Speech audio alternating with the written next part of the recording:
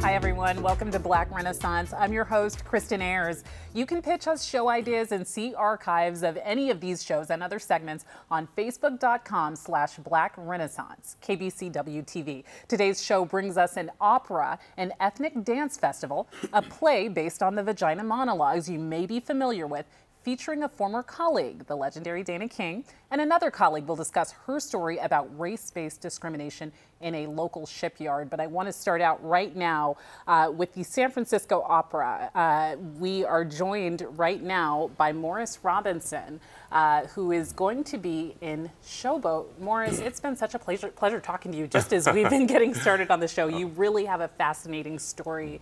So I want to talk to you first of all about how you got started in opera. Originally, you sort of thought you would be playing pro football, right?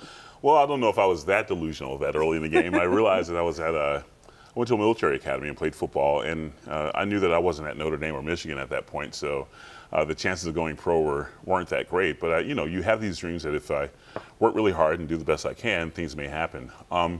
But that dream got snatched away really early. I mean, I played my senior year, did really well, made the All-American team, did that thing. We won a lot of games, but going to the pros didn't really work out for me. But I went into corporate America after that and worked in corporate America for a number of years, and always knew that inside me I could sing. I just never really did it, you know. I sang at weddings, I sang the national anthem at sporting events, and it wasn't until I auditioned for the Choral Arts Society of Washington where Norman Scribner heard me and said, you know, you really should be, you know, you hear it from Aunt Susie at First Baptist Church, you hear it from the preacher, and you know, you don't know if their credibility is worthwhile, but once you start hearing people that really have credibility, it kind of gets your attention. So from there, it kind of took off. Yeah. It took off. We can hear that beautiful voice you have. You have an amazing voice, and you are a bass singer, and you have really done all of the classical operas, Puccini, Verdi, and right now you are starring in Showboat. So tell us a little bit about the show. Well, you know, Showboat, as we had a brief conversation beforehand, I kind of consider it our answer, and meaning our in America, our answer to the Italian opera. You know, it is. The late 20s is when this show was written, and it's really kind of the first thing that we put together that kind of rivaled what Puccini was writing in Italy, Verdi just before him, Rossini, Mozart further back, but these, you know, we didn't have anything to offer really at that point in time, and it's a very, you know, this show just as a show was so unique at the time because it was the first time for a lot of things. It was the first time that blacks and whites performed on stage together. I didn't know that. Yeah, it's, you know, it's late 20s. I mean, we're talking, you know, 40 years after slavery. There weren't a lot of opportunities for us performing-wise, and especially on major stages with Caucasians. So this show represents that, and within it, you know, it's kind of a microcosm of the times that it was representing and the times that it was created. Those controversies are highlighted and illuminated in the show itself. So absolutely. It's a very interesting production. Let's go ahead and take a look at a clip from Showboat starring Morris Robinson. Take a look.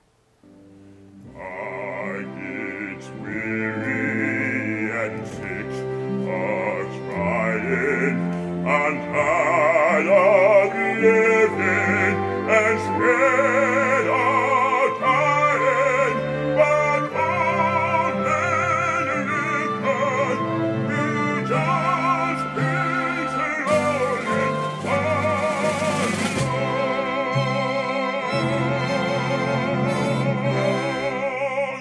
I get chills listening to that. I mean, it's incredible. My just hearing expression your voice. just kind of zoned in because, you know, that is kind of one of the hit tunes. I mean, there are several hit tunes in this show that I didn't even know came from Showboat until I started studying it. But everyone knows this one. And the amount of pressure it is to be a bass and sing the hit tune is interesting because I'm normally the guy in the background doo-wopping for the tenor and the sopranos and the baritones that sing all the great arias. But, you know, the moment I mentioned the river in my first scene, you can kind of hear the seats rustling because they're like, oh, it's about to happen. You know, they know it's coming. And, you know, there's a little bit of pressure there, but I take pride in it. You know, apprehension also came into play when I was taking this role for the first time because of typecasting. Sure. And we have to be very sensitive to those things because I can't make my living off of singing one thing. And I've been very blessed to sing lots of German and Italian repertoire. In fact, my debut with this company was an Italian role in Don Giovanni, where I sang the Commendatore. after studying the character and realizing how much dignity he had and how dignified I could play him and how cerebral he was and how forward-thinking he was, I realized that this was not just a gamble or an opportunity, but it was something I needed to do. Absolutely. You know? Yeah. And it looks like you've done a fantastic job. I'm certainly excited to see it. I think everyone out there should see it as well.